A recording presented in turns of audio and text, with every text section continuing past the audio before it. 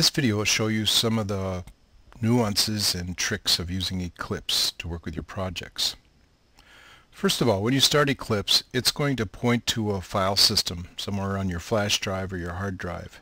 And in order to change that, you can go into File, switch Workspace, and Other, and then you can go to a different workspace.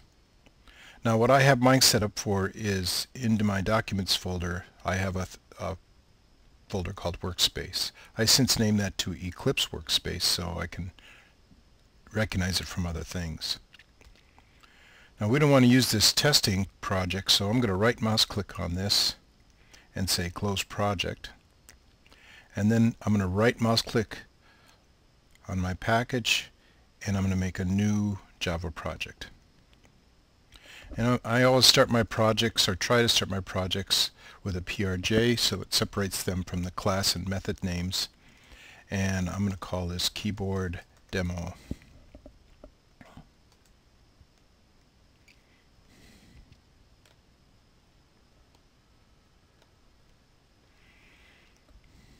And I leave everything else as it is.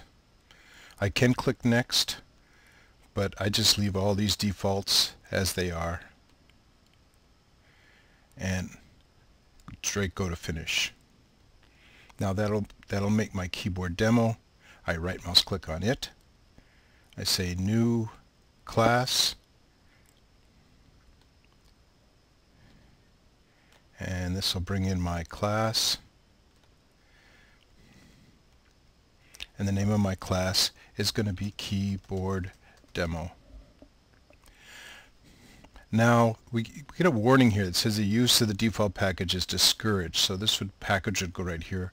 Normally in a professional environment you would set up a package which would be like a folder to hold all your related files.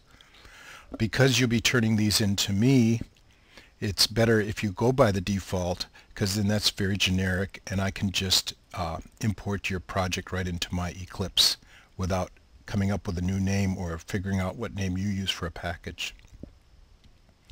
So everything looks good. One thing we might want to do is click this box here. It'll add our main method. But because I'm going to do some copy and pasting of code, I'm not going to include that. Click on Finish. And here's my keyboard demo. Now, in order to save time and keep this movie as small as possible, I'm going to do a little copy and paste. I'm going to go into a program that I wrote earlier, copy it, and paste it.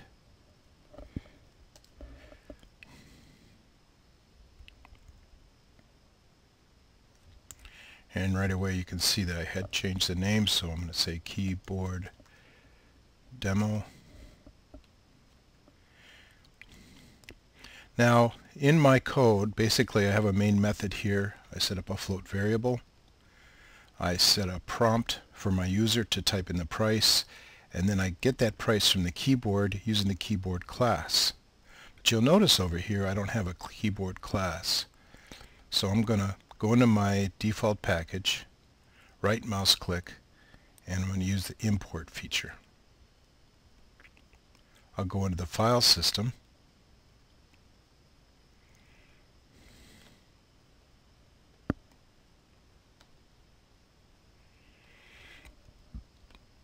and I have put this out on my desktop just to make it easy to find.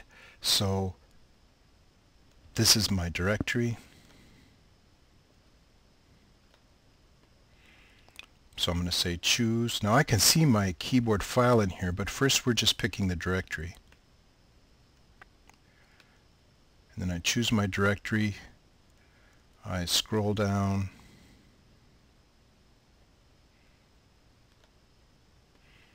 And here's my keyboard. So I'll check it. And then I'll say Finish. Notice where it's going into my project demo, my source class. Do you see how that prefix really helps out? Keeping the same defaults. Do a Finish. And now I have my keyboard Java. And you can see my error left. So now when I run the program,